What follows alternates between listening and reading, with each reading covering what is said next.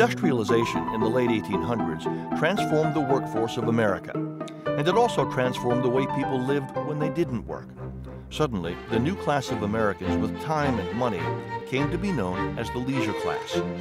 With industrialization, you get two things happening interrelatedly at the same time, which is you get mass production, and you get people who are working in factories or who are working in jobs that depend on factories, like a whole professional class, lawyers, accountants, bookkeepers, who are needed to make the industrial system run, right, to keep track of the money.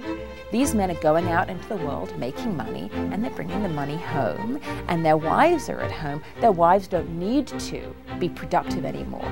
They don't need to make things, they can buy them. Along with the leisure class came commentary about it. Thorstein Veblen, a sociologist and economist, published a critique of American consumerism called The Theory of the Leisure Class.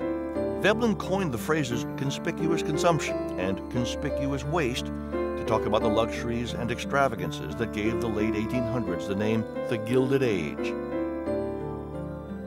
The rich built palatial homes filled with expensive artwork, plush oriental rugs, and marble columns. They held lavish parties and served extravagant meals on gilt and crystal table service. They went golfing and horseback riding, and in the evening to the opera or theater. Veblen's theory was that all people, rich and poor, bought new items to show others they were rich enough to afford them.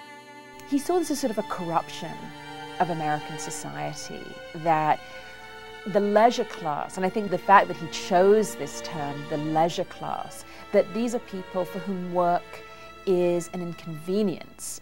But the idea and practice of leisure had its own impact on the American economy, with a growing industry offering entertainment activities like amusement parks, movies, and vacation resorts. People start taking vacations, they have disposable income, and entire industries form around the fact that these people have money to spend.